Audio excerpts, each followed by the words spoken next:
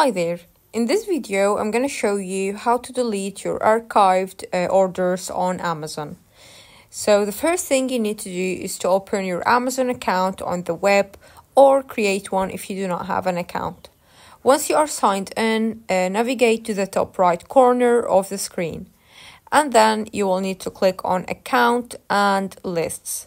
In the drop-down menu, you will need to select Archived Orders to view your archived orders.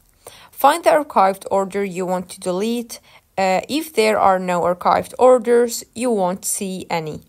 To delete an archived order, you will need to go to Browsing History and then select the archived order from your browsing history.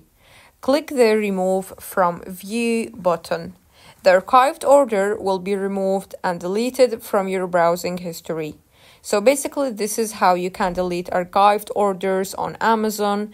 Keep in mind that you can't directly delete archived orders on Amazon, but by removing them from your browsing history, they will no longer be visible.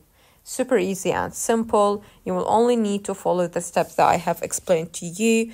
As I said, there isn't an official way to do it, but you can basically delete it the way I have confirmed. You can also choose to send Amazon a feedback about this, so they may provide an official way to do it.